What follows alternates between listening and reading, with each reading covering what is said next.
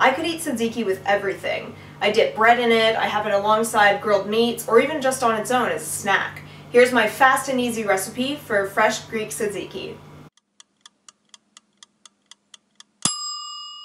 There is no cooking or even much skill involved in this recipe. The most difficult part is prepping your ingredients. Start by peeling and grating your cucumber. I like to use roughly equal amounts cucumber to yogurt to keep it refreshing. Grate it on the coarse grater for nice long ribbons. Tzatziki should be thick, so we are going to remove the excess water from the cucumber. Take the grated cucumber and place it in a clean tea towel or cheesecloth. Then gently wring it out. You will immediately see a lot of water coming out of the towel.